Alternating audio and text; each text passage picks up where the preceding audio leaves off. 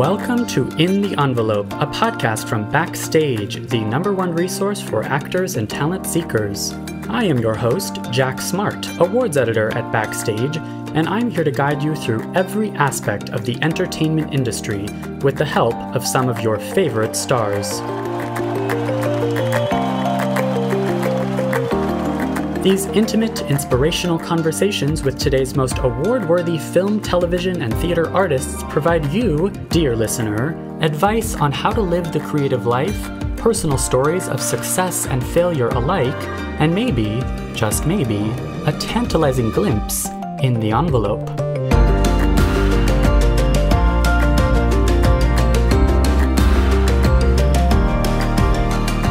I'd much rather have a silly voice and a funny haircut and a funny walk, because sure. A, I'm better at it, and B, it's a mask. You're someone else, and so I find I don't get self-conscious.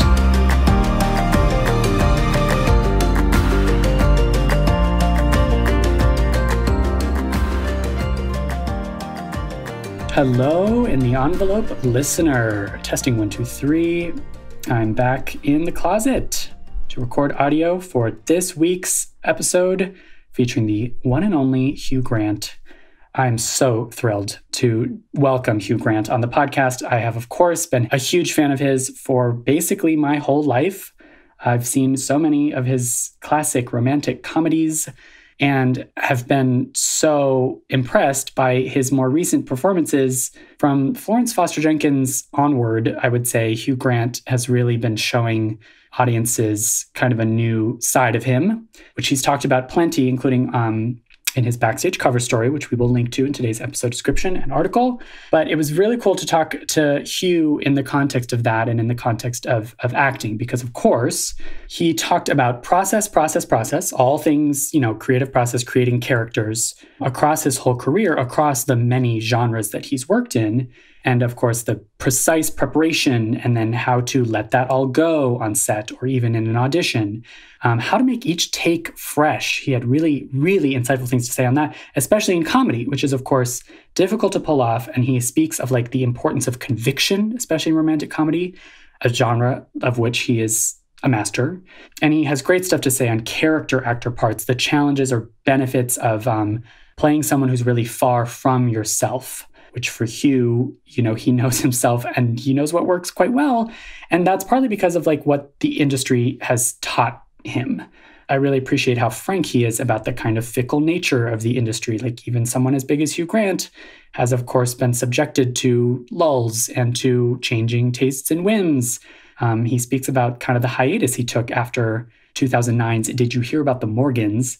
But that's the thing, is after that hiatus, he came back with Florence Foster Jenkins' Paddington 2, one of my favorite performances ever, a very English scandal, and now this year he has The Gentleman and The Undoing, and this is really just a new era. This is proof, actors, that you don't have to be pigeonholed, or if you are pigeonholed, there are wonderful things to come from that, of course, but there are also ways to pivot and to surprise audiences. So it was really cool to hear about that. Quick note about The Undoing, HBO's limited series, opposite Nicole Kidman. It's kind of a whodunit mystery. If you are someone who has not seen The Undoing and is hoping to and planning on seeing The Undoing, we could not do a spoiler-free version of this interview, which took place the day after the finale aired for The Undoing.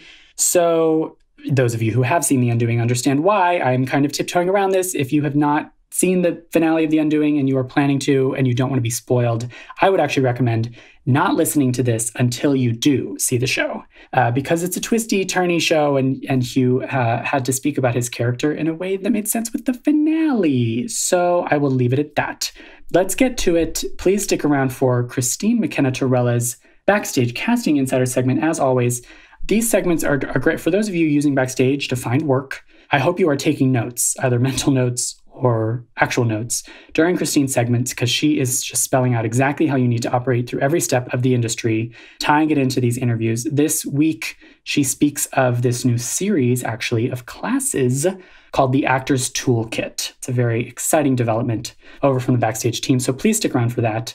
And without further ado, I am so pleased to introduce Hugh Grant to the podcast. Hey, if you are an actor or an aspiring actor, someone at the beginning of your artistic career, and you haven't signed up for Backstage yet and you don't know how it works, I have good news for you.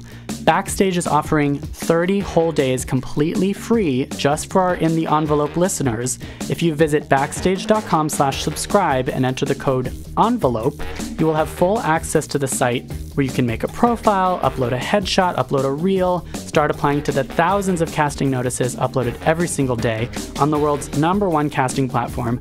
Again, we are giving listeners of this podcast 30 days completely free to try out Backstage. Go to checkout, that's backstage.com/subscribe, and enter the code ENVELOPE. If you want to be in contention for an Emmy or for an Oscar or for a Tony or for a SAG Award, do as many of the guests on this podcast have suggested and use Backstage. We are here for you. Again, free 30-day trial, backstage.com/subscribe, enter the code ENVELOPE.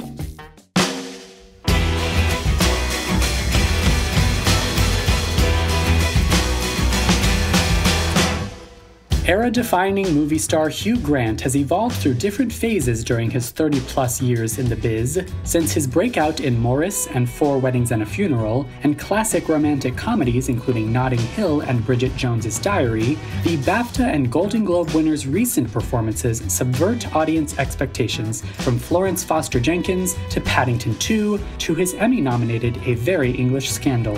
This year he pivots again in Guy Ritchie's film The Gentleman and David E. Kelley's HBO limited series opposite Nicole Kidman, The Undoing. Here's our chat with the legendary Hugh Grant.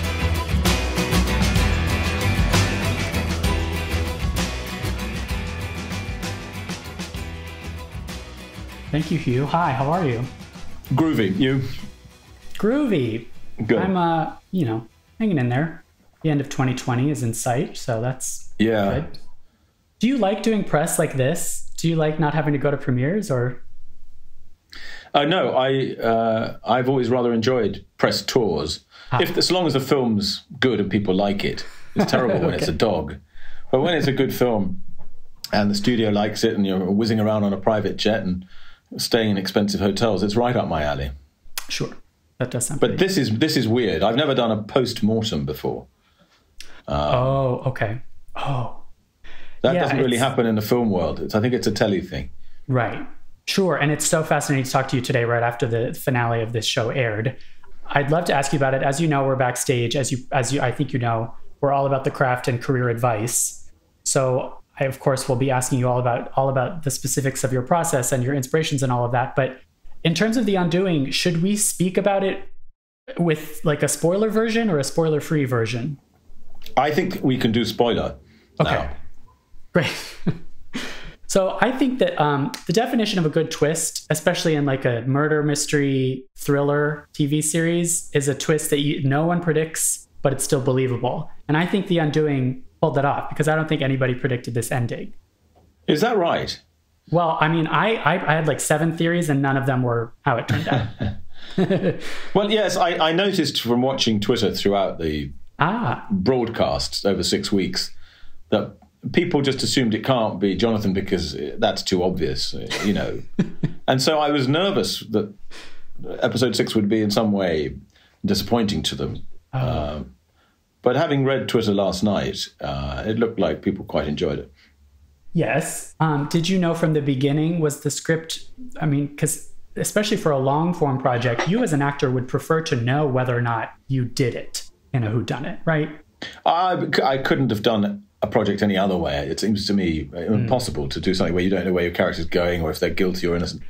And not only that, but distinguished project though it was, I'm not sure I'd have wanted to play Jonathan if he was just a guy who'd slept with the wrong woman once and then spent the 6 episodes apologizing.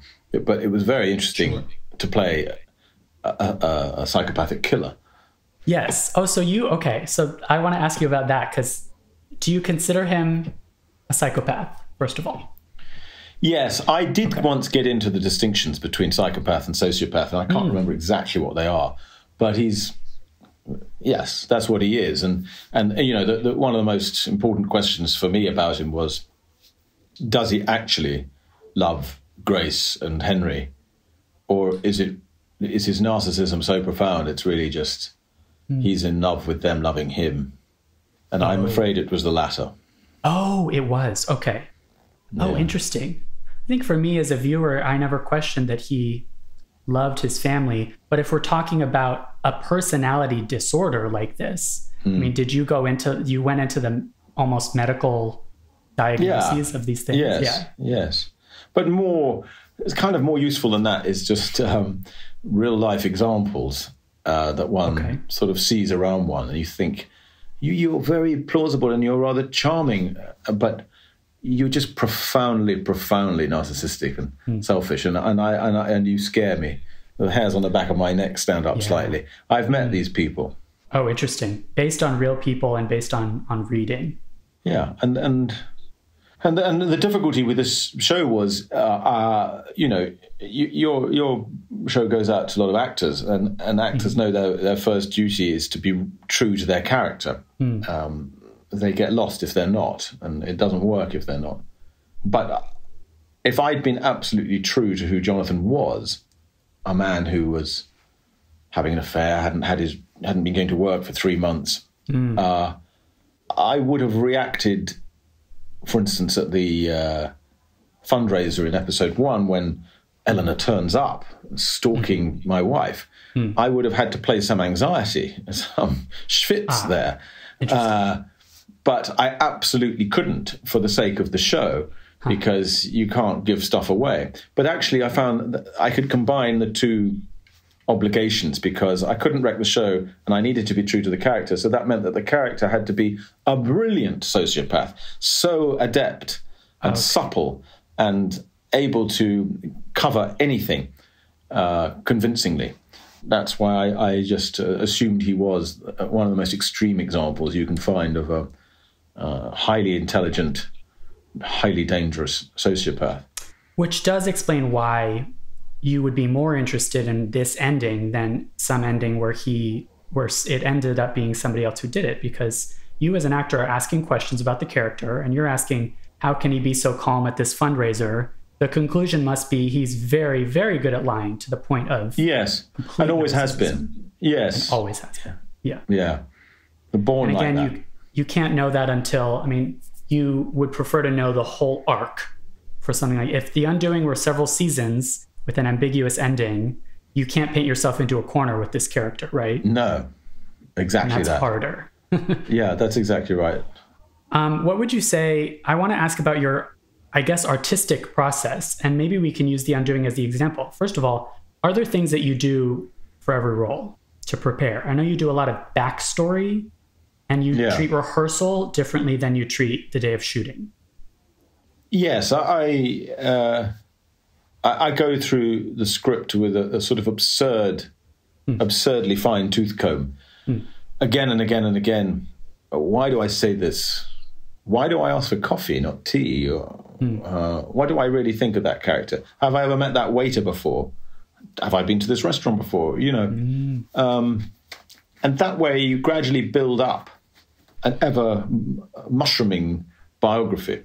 And you might come in and change bits, but it keeps growing and growing and growing till it's many, many pages long. And I just find that it helps to bed me down, and I know where I am and in terms of who the character is. And then more importantly, what I've just discovered over the years is that I never want to be in front of a camera feeling what the British actors called eggy, which means you have egg on your face, where you just, I don't know what I'm thinking. I don't know what I'm supposed to act here. It very often happens between lines, I say my line, then 3 other people have lines, and the camera's still on you.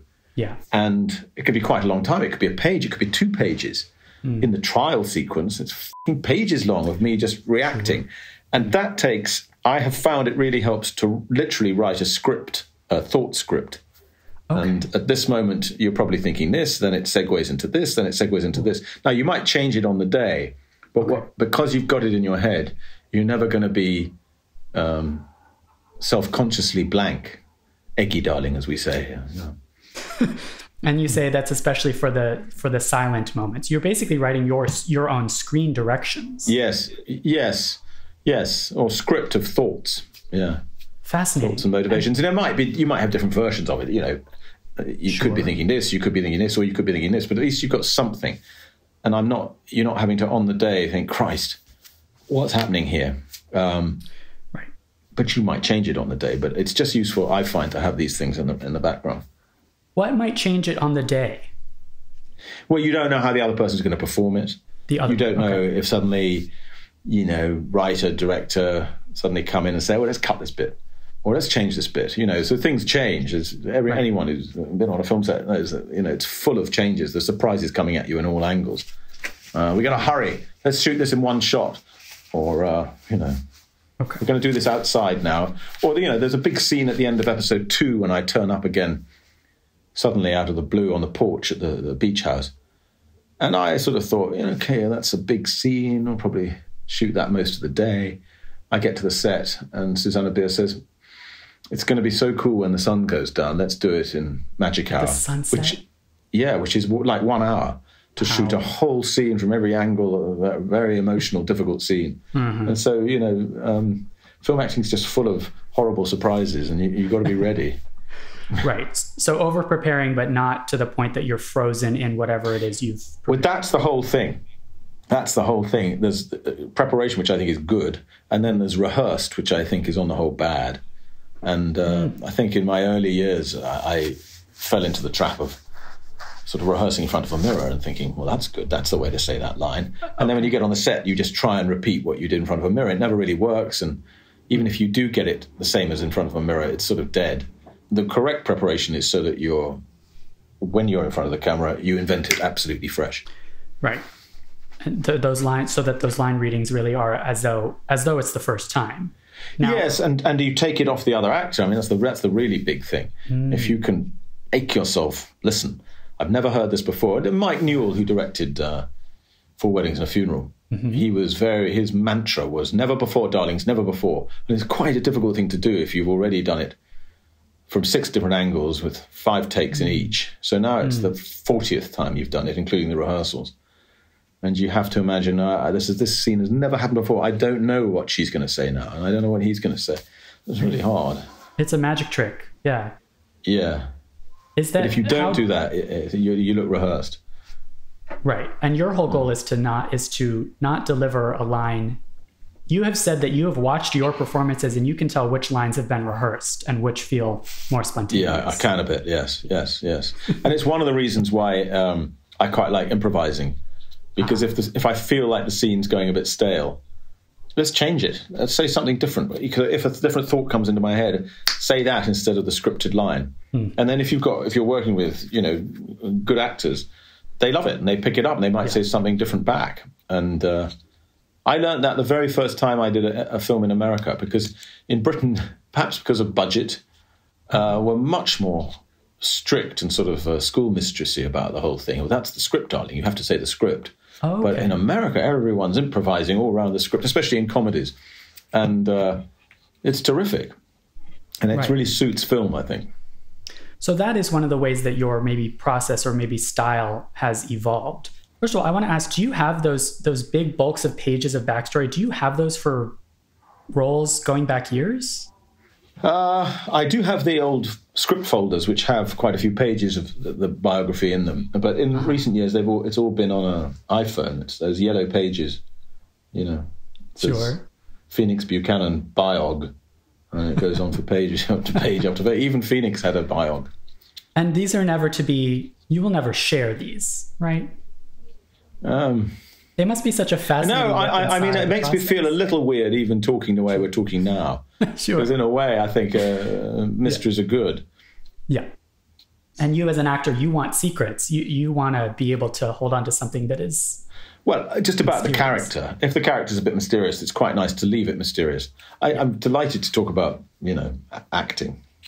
Well, of course. And how often do you think, maybe this is a big general question, but how often do you think about audience expectations, like including their perceptions of you and the roles they've already seen you in? How much do you go into a role thinking, I know their expectations and I want to subvert it? I'm not sure I do that exactly. I for some reason, I have been a bit frustrated that,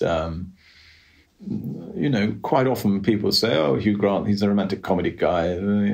He's got fluffy hair and does, sort of dithering Englishman, bumbling Englishman."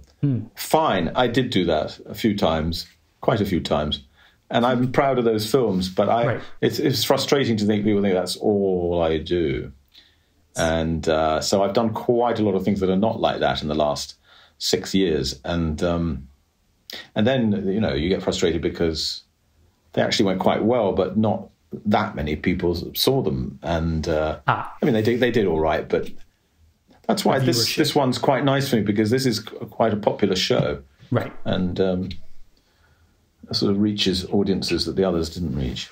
And I think it's safe to say this is probably the character that is the least like those romantic comedies. Well, yeah, in some ways it is. Although, for instance, the last one I did, the Guy Ritchie film, The Gentleman, is pretty dramatically different as well. Oh yes. Yeah. And that also makes me ask the question of, like, you disguised your eyes, your hair is slicked back. That accent is jaw-dropping.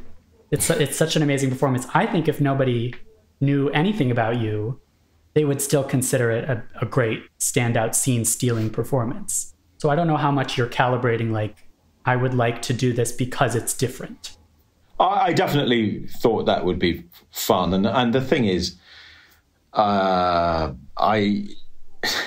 started my whole life as an actor doing silly voices, doing characters. I was never doing leading man stuff where I was anything like myself. Right. I had a little comedy group called the Jockeys of Norfolk. We did sketches, we wrote TV stuff, we performed lots of radio ads, and it was all silly characters. And if anyone had ever said to me, if someone said, "What can Hugh do?" They said, "Oh, he does the silly voices." So when I got segued after Morris into leading man stuff, I was never entirely comfortable, to be really honest with you. And I'd much rather have a silly voice and a funny haircut and a funny walk, because A, I'm better at it, and B, it's a mask. You're someone else, and so I find I don't get self-conscious. Okay. When the part's nearer to oneself and the camera is looming in on a dolly towards you, you can get self-conscious. But I couldn't if I'm Jeremy Thorpe or Phoenix Buchanan, because I'm someone else. So this is so great, because I've always considered leading man or leading actor and character actor to be the sort of two categories, and you've done both, as you say. What would you say is your definition of a character actor? What does that mean to you? Well, I'm not entirely sure of these terms, but to me, it just means further from yourself. Now, there's nothing wrong with using bits of yourself in a leading part. In fact, I think it's advisable. If you see someone do a massive character role in a leading part, it's quite dangerous, especially in the cinema. Your face is huge on the screen, and you can see the acting. Unless they're geniuses. Gary Oldman can do it. Daniel Day-Lewis can do it. But it can be dangerous, I think. It's fine in smaller parts, but in lead parts, sometimes it can be distracting. You see the acting. And so then I think it's okay to bring bits of yourself. It can actually breathe some life into it. Cary Grant brought bits of himself. Jimmy Stewart, I think. Paul Newman even. Sort of their off-screen persona infuses their leading man roles. I think so. Yeah. I think so.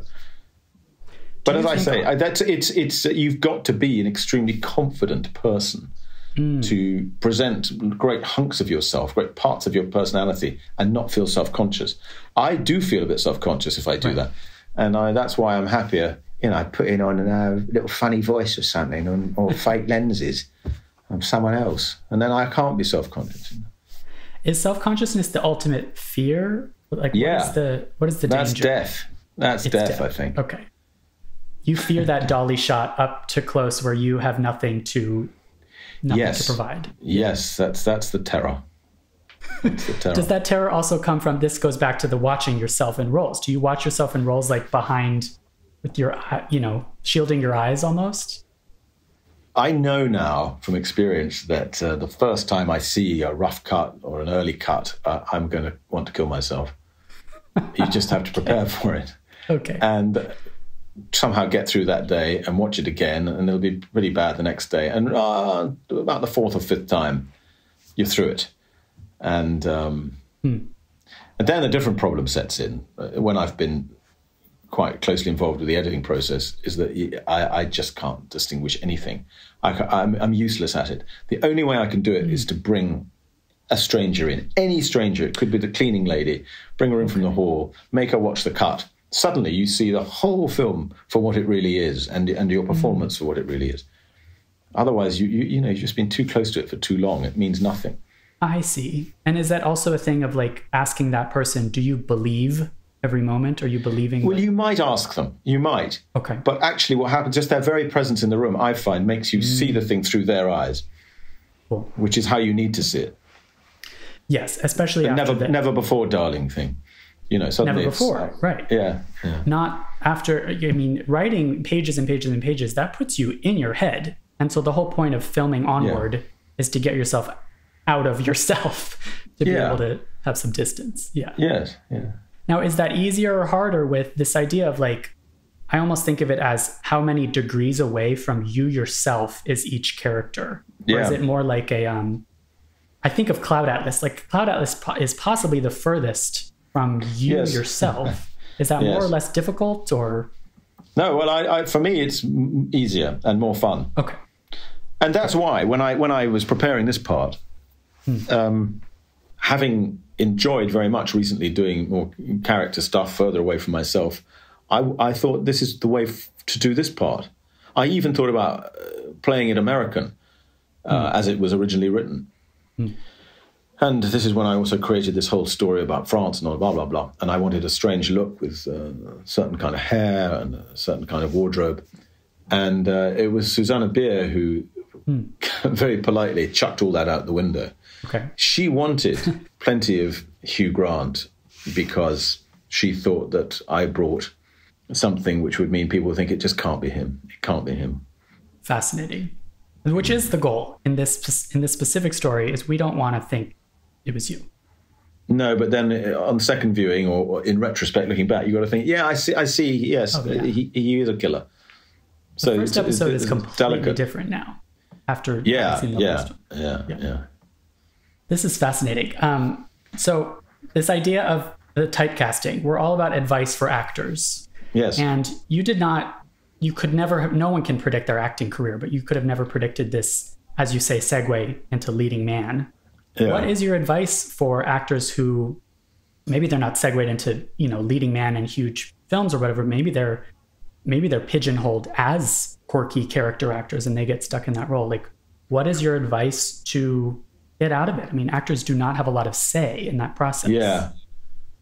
Well, I suppose the first thing I'd say is I would give advice that I have not followed myself, which is that if you have any ability at all to write or produce your own stuff, do it. I think that's the best way anyone can break out of being stuck in an acting rut. And also I just think it's healthy and fulfilling rather than waiting around for the phone to ring. And looking back, I think there's sadly no substitute at all for working, especially when it comes to film and television. I don't know if any of that can be taught. You just got to get in there and suffer. And I really suffered the first few things I did. I was so bad and so self-conscious, and I had no idea what was happening. I remember I was shooting something and I did a take and just went back to base. We were way out on sea ice in Canada because I thought that was it. I'd shot my scene, but of course it was one angle, one take. And I just didn't even know technically how filming worked. So I just think familiarizing oneself with that environment and that process helps. And so much of acting, I think, is learning tricks. It's a bit like cooking in the kitchen. You learn to how to cook slice an onion without it making you cry. And I just learned some basic tricks with film acting that made huge differences. Like only 6 years ago, I learned to do quite hard exercise the morning before I shoot. Oh, okay. Get up, it means getting up horribly early, and running in the dark or whatever. But it's life-changing because it brings down these terrible levels of stress hormone, adrenaline. And suddenly I can be calmer in my face and calmer in my body and think thoughts better. So little tricks like that massively helped. And really, really, really knowing the lines. I copied that from Anthony Hopkins. And Gene Hackman did it. And I did a film with him. You'd always see them going over and over and over their lines. And then you're free. You're never going to forget them. You never want to be struggling for the line. Right. I've been there and I've seen other actors do it, and suddenly, the ums and ers come in. And I've been very guilty of that. Sure. Yeah. How do you memorize lines? Are there specific techniques there? Well, I think, again, I had a very good theatre director once who he was very keen. His catchphrase was "Don't nest, darling, don't nest," which means don't fall in love with a way of saying something. Okay. And he would say during rehearsal for this play, "Oh, don't be good now. Don't be good. Just be bad. Just be bad. Just think thoughts." And so you're not settling into a performance that you then repeat. It's a bit like what I was saying earlier. Right. So you use the book for quite a long time. You use the script, and so a lot of it's going in by osmosis and just thoughts. And then I think, for me anyway, the process is you never learn lines. You learn thoughts. Why do I say this? What would I say? I cover up the previous line. So I cover up my line and I read the other person's line. Okay, what would I say here? And quite often it's quite similar to what's written. Gotcha. And so you've half learnt the line anyway because you've learnt the thought. If it isn't similar to what you think, then you have to, why do I say what's written? Yeah. And then, and also, at what point does that thought come into my head? Because it's very often not after they've spoken, it's while they're speaking. And that can be that's a very useful trick, because then you can come hard in on your cue, which the camera loves and the drama loves, because it moves, it clicks along. You sometimes see actors wait for the other actor to finish, and then they think, right now, here we go, I'm going to do my thinking and my emoting, and then I speak. And the whole thing becomes so turgid, it's impossible to act. Very often, I think when people speak, the thought is coming while the other one's speaking, and you can snap in or cut them off, or all those real. That's why maybe in your script you have pinpointed in the middle of someone's line rather than the end of it. Yeah, very much so. Epiphany. Yeah. And ideally, again, it's not that the page is your script that is going to dictate every take. It's that you can get there organically in the moment because of that preparation. Yes. I probably sound very contradictory because I talk about intense preparation, but I also talk about not being pre-rehearsed. But I do believe but there's it does a have to be both. Yeah, I think so. I mean, like a ballet dancer, they are rehearsed to death.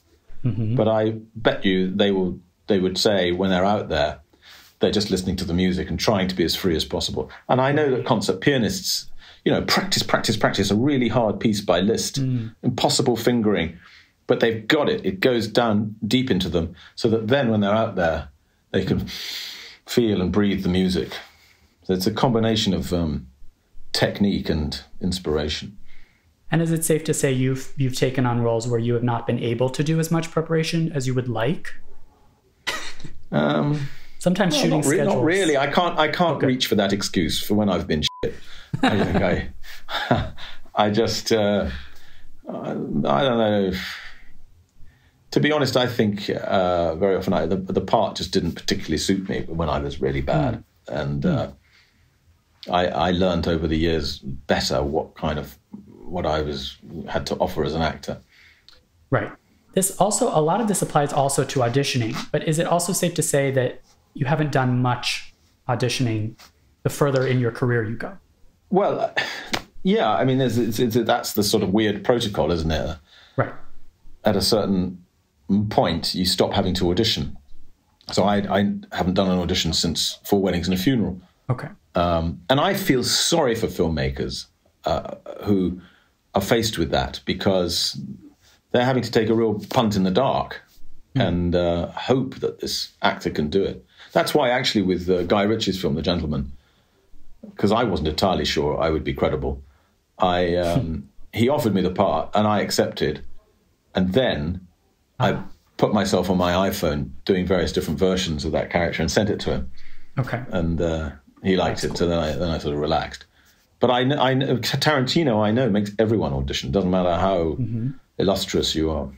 Right. Well, and that's sort of I think it's been said on this podcast too. There is almost a trap you fall into where once you are getting offered roles rather than auditioning, is it likelier that you will be pigeonholed? I mean, is it likelier that people will cast you based only on their? That's an interesting thought. Yeah, or maybe. Well, in my case, I think a lot of it was about money. People thought, 4 Weddings made lots of money, so let's shove him in another romantic comedy. I see. Okay. And I was weak and thought, yeah, lovely. Okay, well, you're offering me shitloads of money. I'll take that. Thank you very much. And after 2 or 3 of those, no one would ever think of offering you something different. Exactly. So it's mainly my fault, greed and laziness. No, I mean, that's how the business is designed. Like it's been said on this podcast too. You have to make decisions based on making a living, right? No, it really was greed. And what good actors do is they might do a big commercial thing in their wheelhouse, as they say in Hollywood, and then they would make something more interesting or something more challenging in between, and go between the two. But I just went wheelhouse, death. Yeah. But you've also said that now that you are, I have the quote here. Now that I got old and ugly, that is what has enabled you to go outside the wheelhouse. Yeah. Well, it was partly that, and partly, yes, the two things went hand in hand. Old and ugly, and my wheelhouse exploded in 2009 with. Did you hear about the Morgans? Where I was very well paid. The film was expensive, and it was a failure, and it was amazing. It was just overnight. There were no calls from heads of studios. It was gone. Yeah. A bit of a crisis of faith? Well, it coincided with me having got quite bored of the business anyway. But it was a difficult year because having sort of always thought for many years I feel tired and jaded with this work. That's one thing, but to have it then taken away from you, oh no, don't take it away. I didn't mean that. So right. It was a bit difficult. But then, as you say, it's been nice to sort of slowly build it up again in a completely different way through the last 10 years. And it is all just further proof that the actor is among the least amount of agency in the whole filmmaking process. You are at the mercies of forces beyond your control. Yeah, which as I say, I think is more avoidable than we think. Get off your arse, write your thing, produce your thing. I think because we know a lot. We know a lot about what works, and scripts I've read by actors tend to be good. Directors who are actors tend to be good. I think there is a form of fear and laziness. And I think, we'll just wait around for a nice fat part to land on my mat. I think one's got to get out there. And is it safe to say too that taking breaks is also? I mean, that maybe that's good advice too. Like, I really appreciate how frankly you talk about that flop of a movie. I mean, that frankness is very welcome. Well, I did take a break after that. I mean, I got very involved with politics in Britain, and that was lovely. After whatever it was by then, 25 years in the business, doing entertainment, dealing with synthetic life all the time. Suddenly I was dealing with real life, and it was very bracing and refreshing. Because no one's up your arse in the world of politics in Britain. It's a brutal, savage world. And it was great. And, your words are your words. They're not scripted. Right. So I enjoyed that. It kind of helps you get to know yourself better, maybe. Yeah, maybe. Which, of course, then can be used in as material, as inspiration. From Florence Foster Jenkins onwards, it seems it really is a new chapter, and it must be that hiatus informs that. Maybe the hiatus helped. I think also having children helped me. Suddenly Stephen Frears always says, well, that's very obvious. You just grew up. You were a little boy before, then you were a man. Then it's a little condescending, but there's some truth in it. That I was a bit of an overgrown sort of Peter Pan, revolting really, age of 40. But then or 50, and then I had children, and suddenly you just feel more centered, and you have access to all these emotions. They're all unleashed, and a weird kind of center in one's life that didn't exist before. I had no center.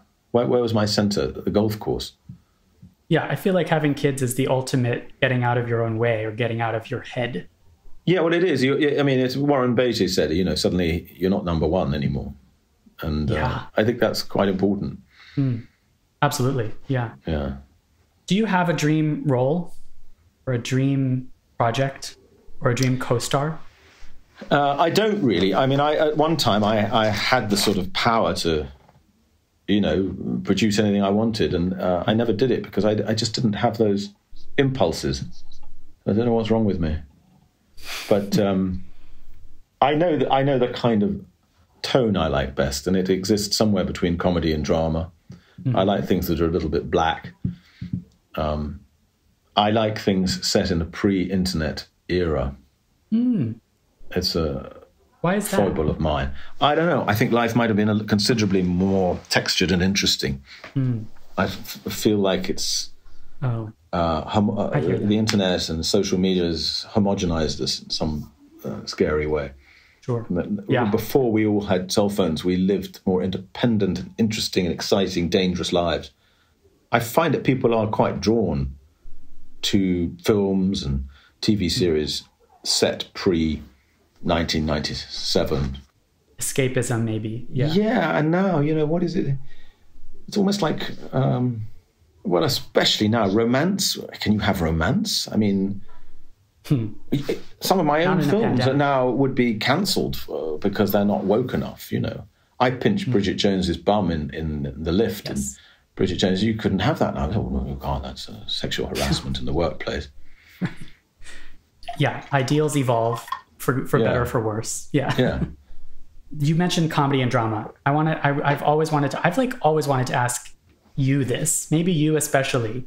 You have said that comedy is harder than drama, and I fully believe, I've always believed that comedy is much harder and much less likely to be awarded and given trophies. Would you agree with the idea that romantic comedy is the hardest of all? Romantic comedy as a genre, it seems fluffy and shallow, but acting in it, it's like an impossible task to convince us of those kinds of, as you say, real-life romantic stakes. Well, I suppose romantic comedies are somewhat formulaic, and, they meet, they fall in love, there's a parting, and then they come together again. Yes. And I suppose whenever you're dealing in formula, it's difficult to keep it all fresh and believable and exciting. And... I think a lot of it comes down to the writing. I always say the ones I did that were written by Richard Curtis partly worked because he was not only capable of writing extremely funny lines, he's a wonderful comedy writer, but he also was fascinated and obsessed with love. He was just one of those guys that was always falling in love and then feeling terrible pain because it was unrequited or whatever. So all those things in his films about love are real. And I think you feel it. It's not formula. Right. It's still within actually, the formula. And the same with, I did a lot of romantic comedies written and directed by Mark Lawrence. And again, brilliantly funny comedy writer, great funny lines. But for him, it was a real love of people. He properly loves people. I'm so jealous. I hate them. He really loves them and celebrates them. And so there's a sort of... a real warmth that came through and which dissipates any sense of formula. Dissipates the formula. That's so interesting. You are still working within the structure, but almost overcoming it with with something real, something from the heart. Yeah. And then the converse of that is I'd sometimes be sent, in the old days, scripts that were very Hollywood, and you could see that about 6 different writers had been drafted in. Right. And it hit the right beats. It sounded like a romantic comedy, but it was heartless. That's actually great advice too. Like, as an actor, you need to have almost a compass of what works as a script and what doesn't. Like, you're listening to some inner voice that needs to be honed maybe and trained. Yeah, I used to think I was brilliant at this. I used to say, well, I don't know about my acting, but I'm really good at choosing scripts because it seemed to me simple. I'm either entertained and moved or I'm not. Right. And anyway, I lost that ability about 10 years ago and started doing things that didn't work or turning down things that really did work. That was equally painful. It's all part of the learning process, yeah. Well, I think what happens is just fashion changes. It's odd. I mean, I used to work with wonderful people in Hollywood who had impeccable taste and made some brilliant films, award-winning films. And then those films are just not fashionable anymore. It's just weird. They're the same talented people, but it's not fashionable. So fashion changes. Right. Thank you so much, Hugh. I got to let you go soon, but can I ask you some maybe silly backstagey actorly questions? Yes. Like, for example, what do you think is one performance that every actor should see and why? Well, for really brilliant film acting, I think Anthony Hopkins in Remains of the Day. Okay. He just, by that stage, he was absolutely at his best. And he's equally brilliant all round there in Howard's End. He's sensational, all that. Wonderful ability to think and then attack. And, suddenly go back into thought and then attack. I know The Bounty he's brilliant in as well. Amazing. Yeah, I think everyone should learn from Tony Hopkins. Well, that's sort of the other question. Do you have a favorite actor? Well, he's one. Yeah. Gene Hackman's one. All the obvious ones. Robert Duvall and Robert De Niro. These guys are absolutely genius. Mm-hmm. You used to speak about Meryl as obviously as the legend that she is, and then you worked with her. So was that like did you learn a lot from that experience? I did, yeah. I learned 2 things. One is do it differently every time. She's one of those. Mm-hmm. Very impressive. All of them good. It would be impossible to choose their best take. Interesting. And the other thing is she said she told me that she vowed to herself once that she would always, throughout her career, do everything in her power to get in the emotional state that required for the scene. And that is exhausting, Yeah. So if it's an angry scene, Meryl disappears and she comes back angry. And if it's a happy scene, she comes back happy. If it's a sad scene, she comes back sad. And very, very impressive. And but you can't fake it, I think. And right. Yeah. And somehow she's different kinds of anger in every angry take. Yeah. Crazy. Yeah, crazy. But I mean, insanely gifted. Like a Leonardo da Vinci, really, of acting. Amazing. That's awesome. Last question. We're all about advice. If you could go back in time, and of course you've touched on this, but if you could tell your younger self, maybe the being segued into leading man younger self, one piece of advice, what would it be? Whether or not you would listen is another story. Oh, it would be don't try and repeat what the way you think you should say the line that you've rehearsed. Trust yourself to find it fresh. Listen to the other actor. Beautiful. Think a thought. Let the line play off that thought, rather than, I know that if I put the emphasis on key, I will get the laugh. That famous old theatrical story amongst theatre actors in Britain. There's a guy who is in a long run of a comedy, and every night he gets a big laugh on, can I have a cup of tea? And then one night, 6 weeks in, he stops getting the laugh. Mm-hmm. And he, after a bit, he says to the other actors, I don't understand. I always got a big laugh on, can I have a cup of tea? And now it's gone. And the old actor says, well, darling, try asking for the cup of tea and not the laugh. And that is so profound. As soon as you stop meaning it and having a thought, it's weird. Audience smells it in parts of them they don't know exist, and it's not funny anymore. Yeah. That's also why it really is comedy that's hard. Comedy is black and white. It has to either land or completely not land. Yeah, it's hideous like that. Yeah. And on film, you have to kind of mean it. I remember being surprised when we shot 4 Weddings and a Funeral, because I came from sort of sketch comedy, and so I had an idea of comic timing. And then there were a lot of serious actors in that who came from a serious acting and who just kind of meant their lines. And I remember thinking, well, that won't work. No one's going to laugh at that. And actually, I was completely wrong. It was brilliant. If the line's funny enough, the comedy will take care of itself, and just meaning it was enough. Conviction, right. Yeah, you've got to mean it. Yeah. Wonderful. Are you an actor, Jack? No, I suppose more like a former actor. I trained as an actor. Which I think helps with these interviews. Yeah. All right, it was very nice talking to you. Thank you. Oh gosh, thank you. All right. Have a good one. All the best.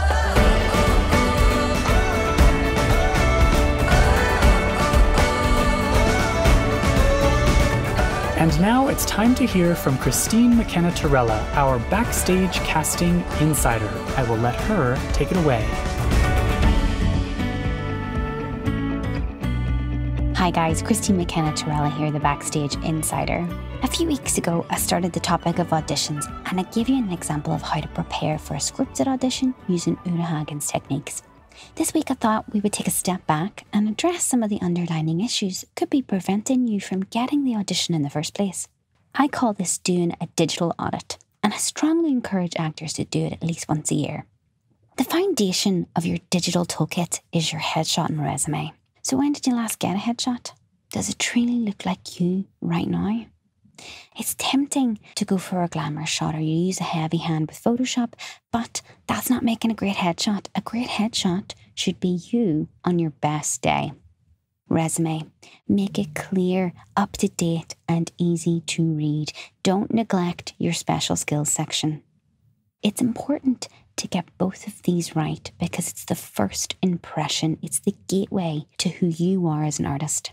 So you want it to be accurate to you and your branding. So now we have the foundation in place. The next step to look at is your house, right? And your house is your website, right? Or your reels and your videos together. So your reel should be brief and include high quality audio and lighting. If I can't see you or hear you, I cannot connect with your performance. And then there is website. Do you have an online presence?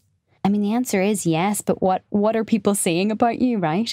We've talked about this before, about making sure that you control what people see. So you can have a personalized domain that is your website, or if you're building that out, or you're not ready to build a website and you're a bit budget conscious, or you're new to the business, your Backstage profile can be a complete shareable link, complete shareable profile of you as an artist, because you can house unlimited media, headshots, resumes, etc. Right? So that's something to keep in mind. It's a reality, especially now that many industry folks are working virtually. You'll be Googled and searched for online. You want to be found and you want to control what they're saying. So that leads me to the Actors Toolkit. Backstage has launched a new series called the Actors Toolkit, and we'll be discussing headshot, resume, reels, and website as the first topics because it's foundational, and there we'll be breaking down what to do, how to improve them, and I'll be taking live questions from people, working one-on-one with actors, and giving all the participants a workbook of actionable points and editorial to help inspire them to take action. I firmly believe that taking time to review and improve these 4 elements of your digital toolkit will have drastic results on the amount of auditions you receive and the amount of jobs you book from those auditions. So keep an eye out for the Actors Toolkit. Our first live class is on Tuesday, December 15th, 12 p.m. Eastern Standard. On to the casting calls for this week. Hugh Grant was discussing The Undoing on HBO, so I thought I'd run with that theme. And we have 3 active castings for HBO on the site right now. One is for The Gilded Age, which is a new historical drama being shot in Sleepy Hollow, New York. I'm excited for its release date, which will be in 2021. If you want to be involved in making The Gilded Age, we have that casting call, so take a look. And staying with the US region, for my non-union actors, there are the Straw Hat auditions for 2021. Just went on this site yesterday. Straw Hat is approximately 30 summer theaters, theme parks, and live entertainment production companies that register from around the country to cast their shows through Straw Hat each year. This year, they're looking for video submissions, so I think it's a great opportunity to get your face and your material reviewed by multiple producers and theaters at one time. That's all from me. Break a leg in all your auditions that are coming up. Thanks for listening, and have a beautiful week.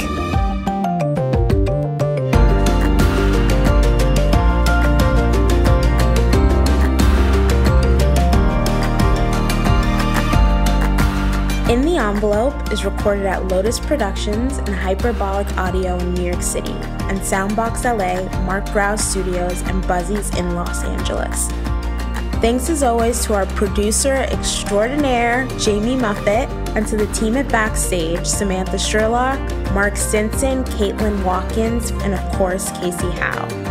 Visit Backstage.com, and don't forget, you can subscribe to Backstage by using the code ENVELOPE at checkout for a free trial.